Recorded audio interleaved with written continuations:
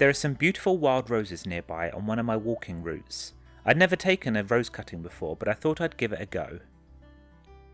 In this video I'm going to show you how to take a cutting of a wild dog rose and the first year of its life.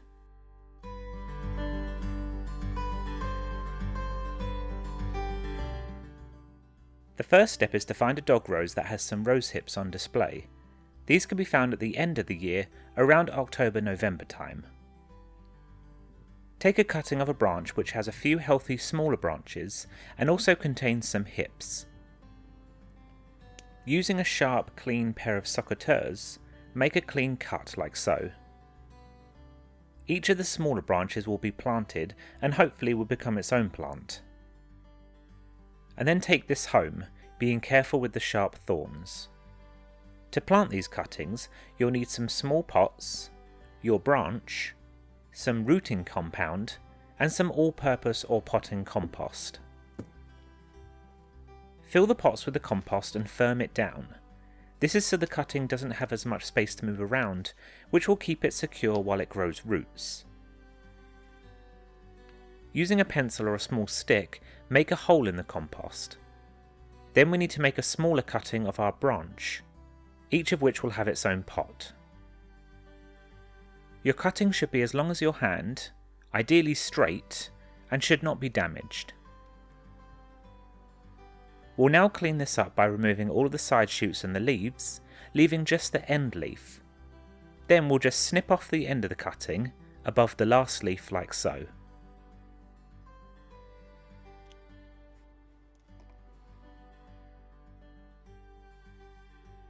To encourage root growth, dip the bottom of the cutting into the rooting compound, and then place it into the hole.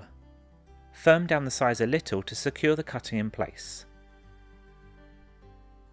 I'm going to take 3 cuttings in all, and I'll show you another one just so you can see the process again. Take the cutting, clean up the leaves, snip off at the top just above the last leaf, dip into the rooting compound, place it in the hole, and firm it down.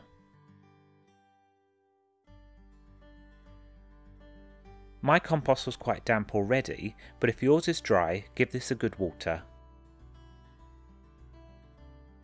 Over the winter, all you really need to do is keep them protected. Water the compost if it gets dry, but make sure not to overwater or it will risk rotting your cutting. If the weather is mild, you can keep the cutting outside, but keep them under cover if you're going to have any frost on the way. Keep them in a sheltered area if you're expecting strong winds too.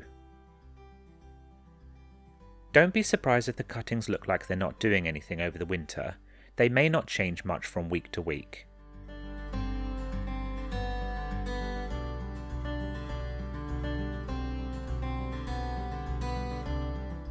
Spring is when we should start to see some buds and new growth. Each of my cuttings have multiple buds, but they still need to be kept under cover and protected during frosty weeks. The buds will grow quicker with the increase in sunlight hours, and they should be moved to a sunny and warm location. For the next few weeks I keep them safe in a cold frame. About 4 weeks into spring I did a quick root check, but nothing is on show yet, but the buds are continuing to grow. It was about this time that I lost one of my cuttings because it kept getting snagged whilst taking it in and out of the cold frame. Keep this in mind when choosing a location to keep them in and move them as little as possible. By week 20 the first leaves are unfolding, and this will really ramp up the energy that the plant can take in.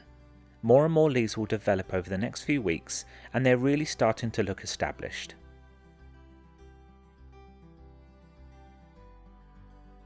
By mid-April, depending on the size of your pot, you should start to see roots showing through the drainage holes.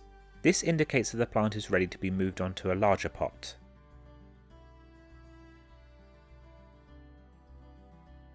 This is straightforward and really fun. Grab some larger pots and fill the bottom with compost. Put enough in so that when the smaller pot is put inside, the tops of the pots are level. With the smaller pot left inside, fill the larger with compost, being careful not to damage the cutting. Press the compost down as you go to remove any air holes.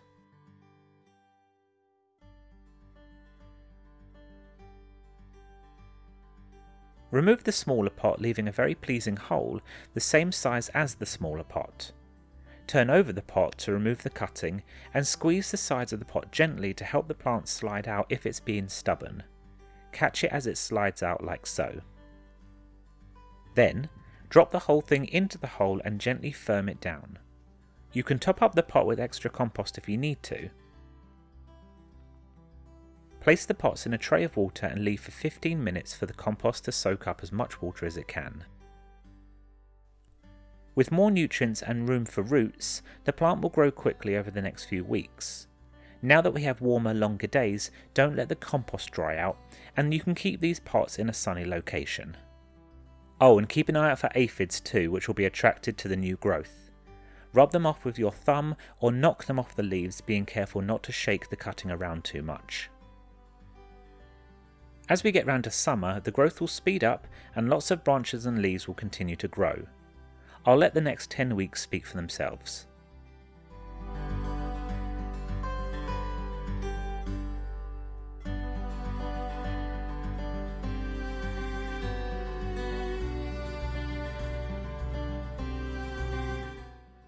Autumn has come and the plants are almost ready to go in the ground.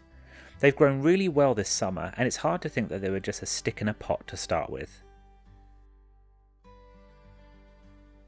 When planting out into their final position, choose an area which is sheltered, ideally against a fence or a wall, where there's lots of vertical space for growing.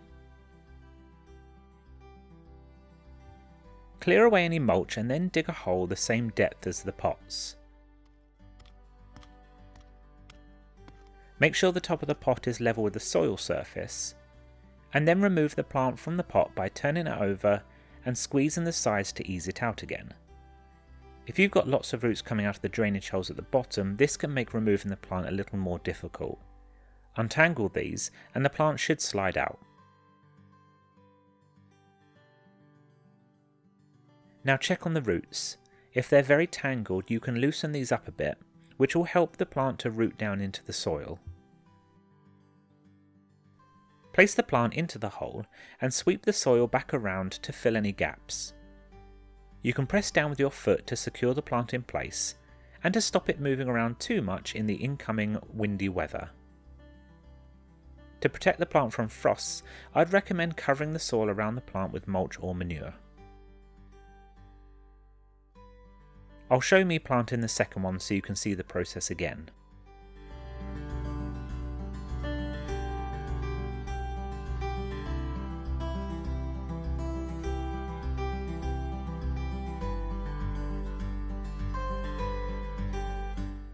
I hope you found this video useful and it encourages you to try taking your own cuttings. If you've got any tips or advice for others, please pop them in the comments so we can all benefit from your experience. Thank you to my patrons for their support, and you can find more information in the description if you wanted to get involved. Here are some other videos you may enjoy, including this video on training climbing roses into a simple fan shape. Thank you for watching, and happy growing!